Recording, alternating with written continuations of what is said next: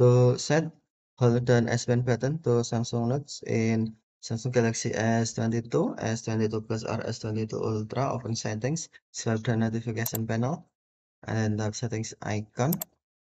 Scroll down settings screen, find advanced features, and then tap advanced features.